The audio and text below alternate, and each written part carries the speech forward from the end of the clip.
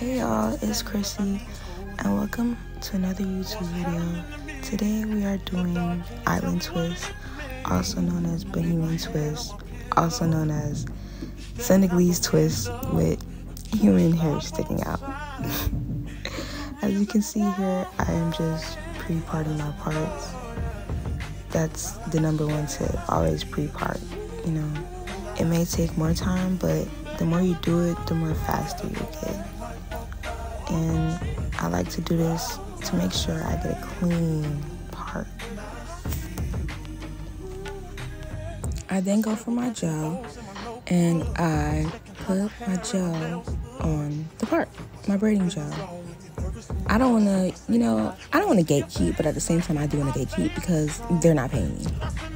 And then now you see me pre-parting again, making sure everything is straight and smooth and molded out. And I comb it out as well. And yeah. Now this is where I start to braid. I part it in 3 and I braid down twice and then I add the hair. You get me? I wish I would have slow-moed it, but honestly, this editing stuff is like kind of hard for me. But then I start to go in and I add more pieces of hair. I usually try to make it the size I want the twist or the braid to be. And this is medium. Her hair has about, I believe, 7 rows. Now you see me starting to twist the hair. If you know how to Senegalese twist, this should be easy. This is like a detail review, but not a detail review. Like a detail, tutorial, not review. And now you see me just adding hair as I go along. And I just twist. Y'all, don't mind her. Her mom was at the appointment and we were all just watching like baddies, I think. So she just tuned into baddies. Also, y'all, this was one of the easiest appointments I've ever had. She came washed, blow dried, and she knew how to hold her head. Like, if you don't hold your head still, your parts won't be straight. If you don't come washed and blow dried, your hair is not gonna last, and your hair is gonna smell, and it's not gonna look good. So I suggest you come washed and blow dried. And look at that, we got us a nice little twisty twist. And now for the rest of the video, I'm just gonna repeat the steps, smoothing it out with my gel and going over the parts with my comb. And yeah,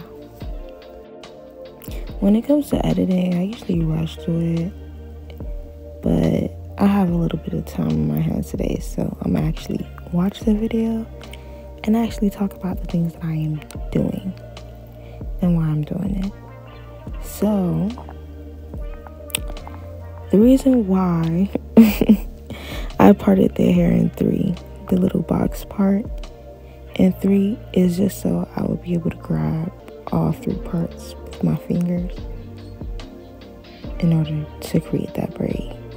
If you know how to braid, then this should be easier, This is like a beginner tutorial, but at the same time it's not, because I'm not doing like how I actually do the twist. You get me? I'm just showing y'all how I basically did it and how I'm doing things. I think I add the human hair in here, maybe not. I probably did it yet, but it'll come up soon. And make sure your twists are very consistent, not bumpy and not loose. I hate seeing loose twists. That's not a twist. Like, that's a twist, but I don't know. That's not how you should twist. Make sure your twists are always tight so that your twist doesn't fall out and you don't have your clients complaining about their twist falling out or unraveling. I'm always skeptical, like, when it comes to twisting hair, because I was scared that the hair gonna unravel and stuff. So this time I didn't dip the ends completely. I only dipped the ends, like all the way at the end of their hair. I didn't dip like up to like half. And then I took a towel. Oops, I'm just fixing my camera. My bad, y'all. You know, I should have edited this, but this is just raw content at this point. Very little edit. But yeah, I know I mentioned earlier about parting and the sizing of the braids and how your braids and your twists should look. That's like the most important thing. Please stop giving people these big parts and little braids. You know, I had my time, you get me, but I learned and I perfected my craft, and I'm still perfecting my craft, but we need to stop, because y'all putting too much gel on these people's hair and giving this medium big partings and calling it small. That is not small, baby. Like, that's definitely not small. That's medium. And then on top of that, you're charging $500. Okay, I'm gonna shut up, because then everybody gonna beat me up. But you see, that's the problem.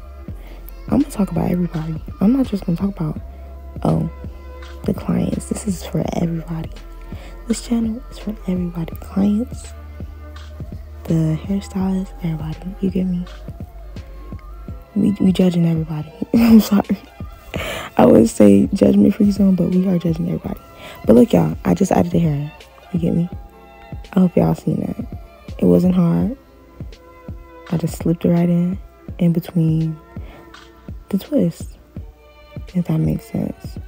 And I just continued to twist tightly. Back to what I was saying. Please focus on your parts. You get me? Even if you braid slow, it's okay. Eventually, I'm sorry about the background noise. Eventually, you'll learn how to braid faster over time.